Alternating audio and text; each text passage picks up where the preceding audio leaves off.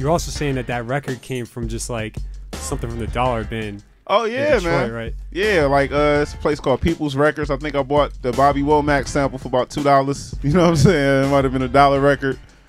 People's Records, and Right. you know, shout out to my man Brad Hales. Always held me down. That's my favorite record store right there. So Yeah. you know, I still go there. I recommend them to anybody. You know Right, what I'm saying? right. Streets of Detroit. I bought all that from there. That's crazy. So we all. Oh, I gotta say something. ahead, For yeah. a producer to recommend his #1 record shop, that's crazy. Oh, They yeah. trying to keep a secret. Right, I know. so nobody- I ain't even Right. gonna keep it a secret. I'm gonna let you know. Go shop with Brad Hales, cause Right. you he know does what? the, Cause he Soul gonna Night hold me too. down when I go there. He gonna just slide me a whole bunch of records. Ain't that right, Brad? Okay.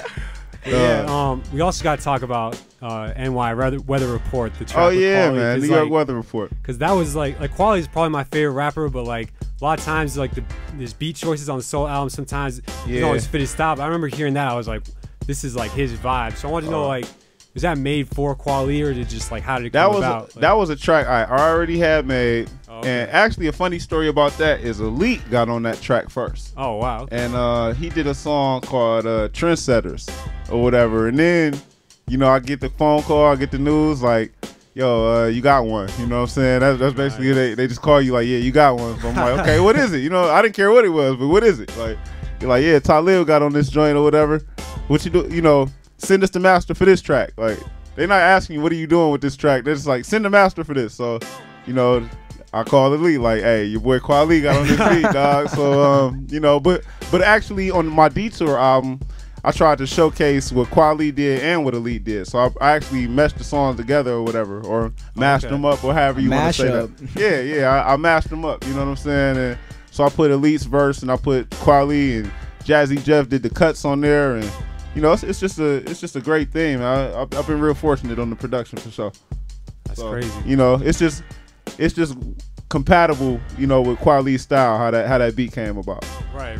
Yeah. But Nick, you got to break down all the different projects you got coming up because I know there's like 2 or 3. Just like Yeah, lay man. it out for everyone. Like, Oh yeah, for sure, man. So you know, as far as solo projects go, The Need for Speed is coming. The Need for Speed, that's like my production CD right there. That's gonna be all new songs with myself, Talib, and Banks, and you know Brown, and you name them, man. Everybody's on there. I'm gonna just break it up. I might do 2 volumes of that because you know I did the double disc last time. I got enough for a double disc, but I ain't gonna do that. Okay. You know what I'm saying? This is a different day now, so you know we're gonna do it like that. I got The Need for Speed. I got like a whole mixtape coming called Born Winter. I'm gonna be remixing stuff like the Duck Sauce.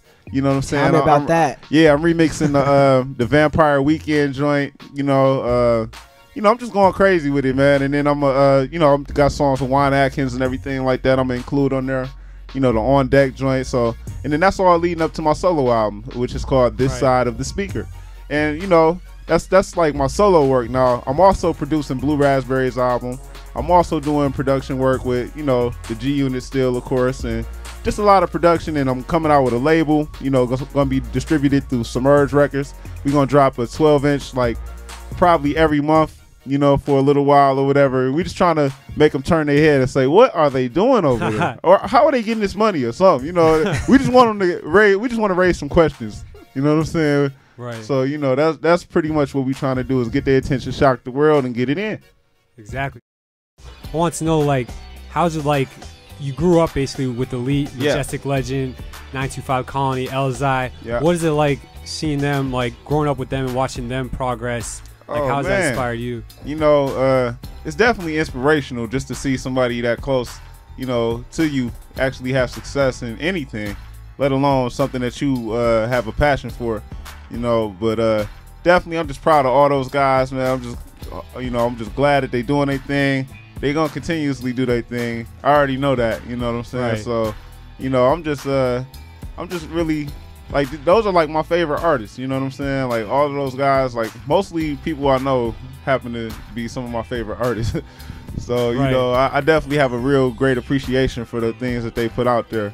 And I can relate, you know? I can relate to the things that they're saying. Because I probably lived it with them. Right.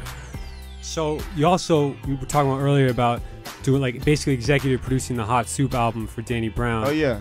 So what was that process like basically crafting the whole album with him?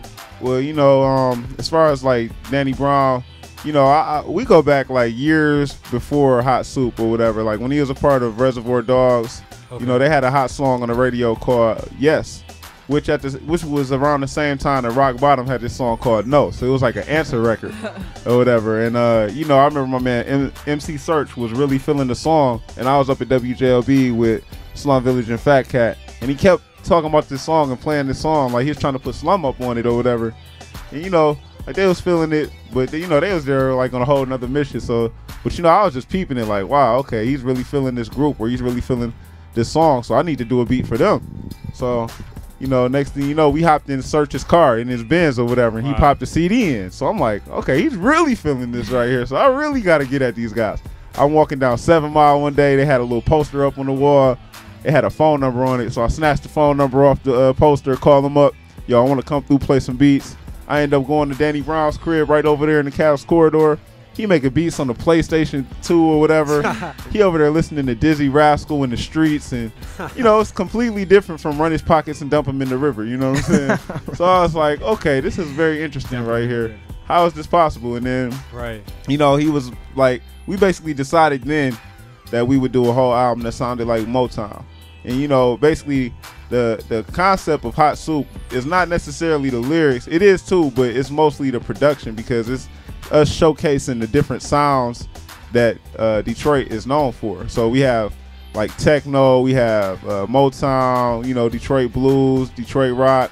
You know, like there's examples of each of that in there, but it doesn't feel like you listen to a techno song. It's been converted to hip hop. So it's not, you know, we didn't want you to feel like you listen to a rock song. We just have elements of the blues and Motown and all of that in there. So when you hear like let me see, Swagger to the Max, like that's our Motown song or whatever. Or when you hear like Let's Go, that's like our dedication to like a Blade Icewood, or you know, something like that. MC Breed on 10 G's a week. You know, like each one of those songs is definitely big up to, you know, the Detroit sound. We're about to get into Danny Brown Dance. Oh, look, I got a story behind this. You know, I'm gonna give you all the stories behind all the music. You know what I'm saying? Shout out to my man Milt Harris. I know the guy who I sampled this organ from right here. So like basically, it's like a, you know, he's like a almost like family to me or whatever. So pretty much, he was like, man, feel free to, you know, use my music and do whatever you want to do with it. So I just so happened to drop the needle and hear this. I was like, oh my God, it's over. You know what I'm saying? Like, man, that was a blessing, you know? So shout out to Milt Harris. You know, the name of the group is The Propositions. You know what I'm saying? So this is a Detroit song. It was actually recorded, I think, in Flint or something like that. Old funk joint. So like I say, it's a dedication to all Detroit music on Hot Soup, and this is one of them right here. Name of this song is Dance.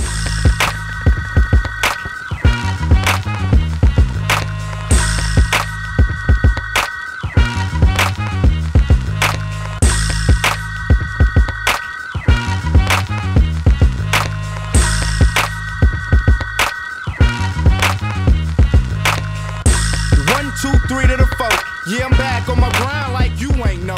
It's Detroit bread trying to get that.